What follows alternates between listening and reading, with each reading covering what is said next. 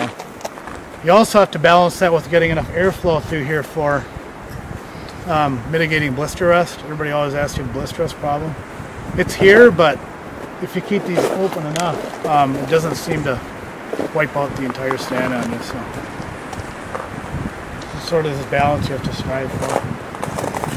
Interesting note, my supervisor, the forest manager, Marshall Pecor, was telling me years ago before I was here, they did a study where they took some of these mature pine, cut them down and ran them through the mill right along the pith and counted the grain deflections.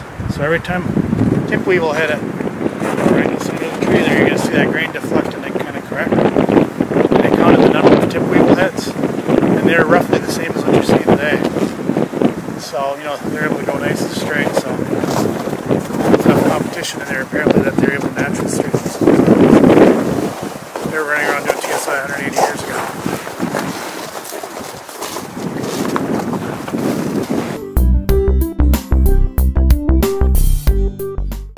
So we try to naturally regenerate these pine stands if we can, because it's about half the cost of planting. So if you have failed regeneration and you have to come in here and plant, it's roughly $500 an acre.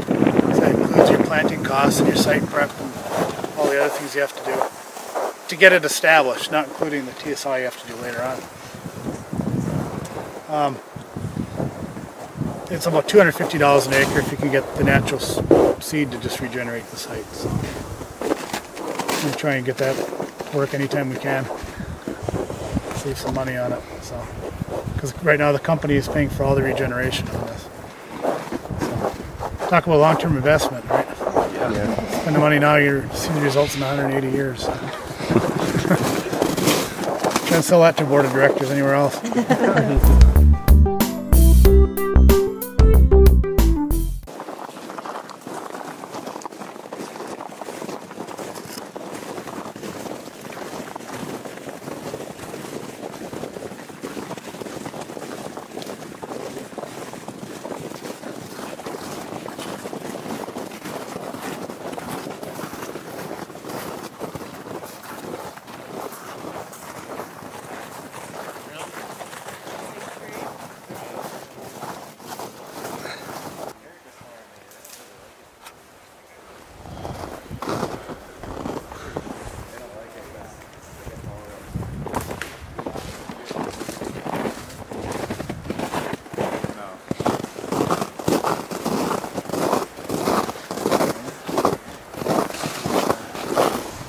They're all dying. You won't find them in 5 years.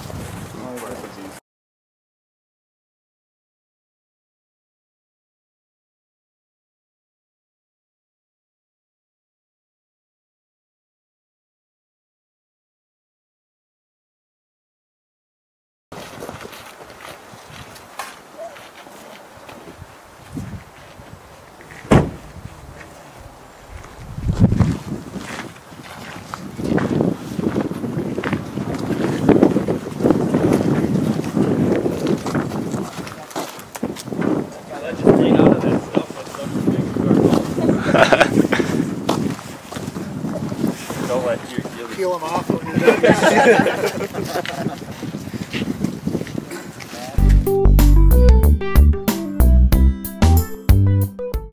So we're on AH habitat type here. This is the best habitat type of the reservation. Everything grows really well here if you get it on here. So, excuse me. So this was originally scheduled for first cut shelterwood. I don't remember exact year, maybe 5 years ago, right about when the housing industry tanked. So what we decided to do is they just cut the hardwood out of it and left the white pine. So we're waiting on the market to recover so we could go in here and continue on the shelterwood regeneration of this. And in the meantime, all the hardwood resprouted. This is a site that had the blackberry this tall on it. And fire couldn't burn in here. They wanted to do a prescribed burn here to site prep it because there's so much slash and still had a lot of the pine in here.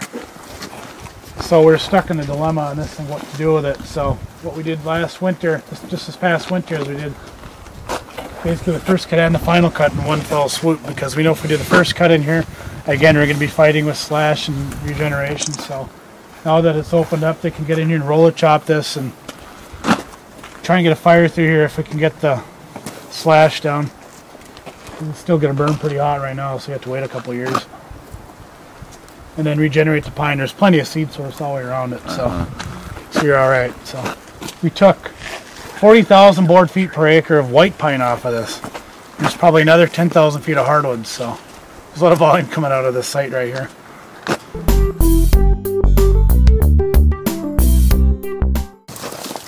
A couple of ways you guys may be familiar with. The way Fista's really pushing it now with the bore cut, the plunge cut. So I'm not telling you guys anything you don't already know then, but the reason for it is safety and a lot more control. So what they do is they'll cut the notch out of it, and you can see it's on the ground right over there, what they cut. So it's kind of on a pretty steep angle. If he wants to grab it, you can bring it up and sit it on the stump. So you cut that out of there, and then they'll do the bore cut it, and kind of cut from the hinge backwards, so you always have this holding wood back there. Yeah, there you go. You can see it. It's a pretty steep angle for your notch. And then with this hinge right here, they want to leave enough to control it. But because even with the big bars that they're using, they can't get all the way through. They have to come in from the front, kind of. You said this one. You said this. Out here in the middle. Otherwise, you get this column of wood holding in the middle. So then when they're done, they just either cut back or just take that holding wood out, and then the tree will go down. So the problem with the old Humboldt cut, where they cut a notch and then cut from the back forward, is as you're cutting, that tree isn't held onto the back anymore. So at some point, it's going to start breaking, maybe before you're even ready for it to. Yeah, and the big thing is cutting from the back. Conventional cut from the back. And yeah, then the notch could be different on it too. Sometimes they'd have it sloped down to the bottom. So what would happen is, they may start falling when you're still right here. So you get a lot of fiber pull in it. Plus that could be dangerous because they're racing like hell trying to finish this cut as the tree's going down. Whereas if you already have it all taken care of in here, you can get your escape ready and just hit it and then just get out of the way. So it's a lot safer.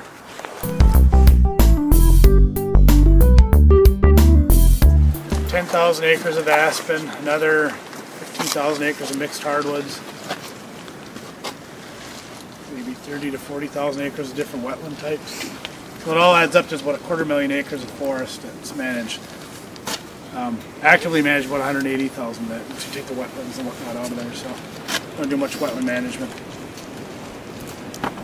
So the bulk of what's managed then is northern hardwoods, 5,000 acres a year of this being managed. So the white pine that we were talking about earlier, everybody looks at the white pine and thinks, oh, you do a lot of white pine management. We're really about 500 acres of that a year. So about 5,000 acres of this. There's another 1,000 acres or so of even age hardwood management, so red oak and other stands that are managed on an even age basis. So total acreage is about 7,500 acres per year under management, a couple hundred acres of clear cuts, some shelter woods. So it's relatively speaking, it's a fairly intensively managed forest, but you can't always tell it from driving through here. So with this hardwood management, we have a full-time marking crew that comes through, and they mark this year-round. So this and some of the other cover types, but this is the bulk of what they do. We manage it based on it's an uneven age management system. So single tree selection, where the order of removal is roughly speaking, remove the worst, leave the best. So over time, what you should see is the quality of the forest increasing, right? Keep taking the bad ones out, leave the best. Over time, it's going to improve. So every 15 years, come into a hardwood stand, manage that down to 70 to 90 square feet per acre, and you should see the quality improve. And the CFI data kind of showed that for a while, that the quality is improving. It was the diameter distribution is coming down into regulation, which is unique because most places it's coming up into regulation. It was skewed heavily to big trees. There's still a lot of trees that are on the bigger side here, but it's a little more balanced. But what they're seeing then in the data is that that quality was kind of plateauing.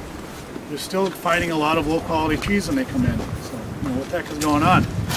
So in conjunction with some research with the Forest Service, they realize that you're leaving a lot of your whole size cohort under suppression when you get through it, and so when you release it, that stuff was suppressed for a big chunk of its life, and it's not going to respond to that release as well as something that was free to grow.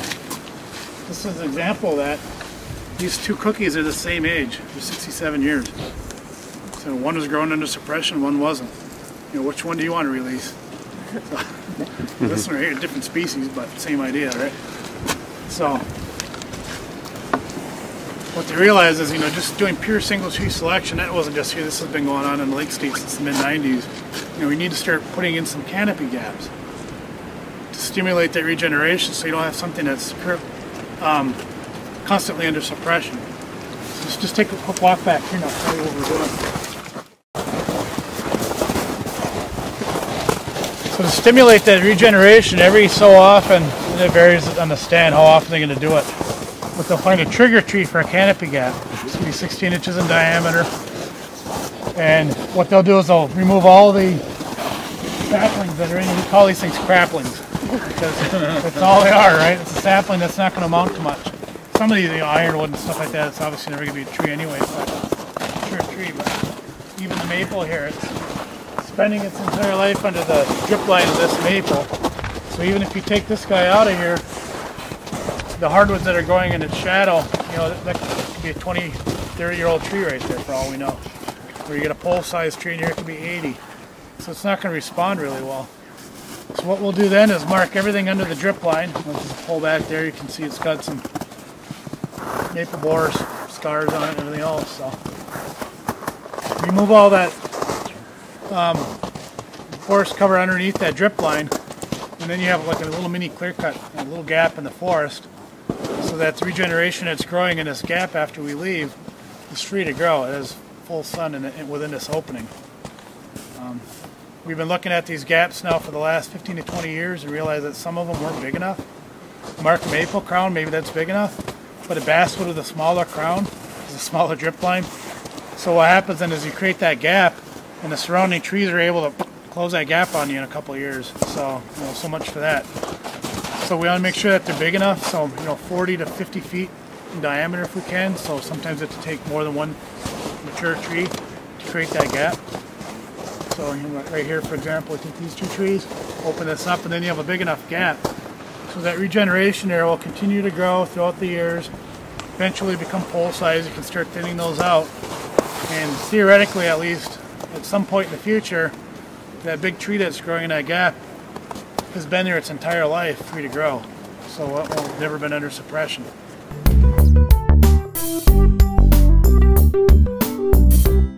The highest to high risk, they're all high risk now. And I think a few have snapped off since then even, so take a look around and check them out. Some are pretty big. Yep,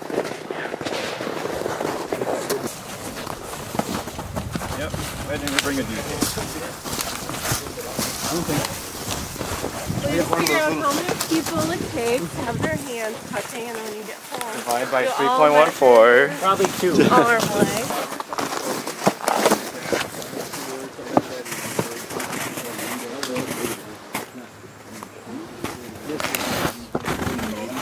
But that's why that pine is there. At one time it was a big open hill. Sure.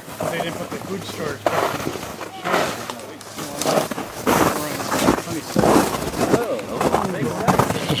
Hey, Mark. You crawl through there? Real carefully, but I won't. You look for big circular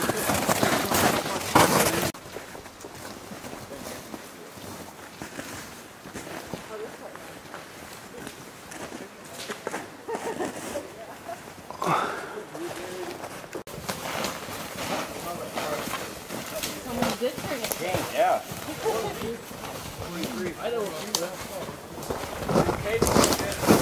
What? Broken. Wow. How big? 43.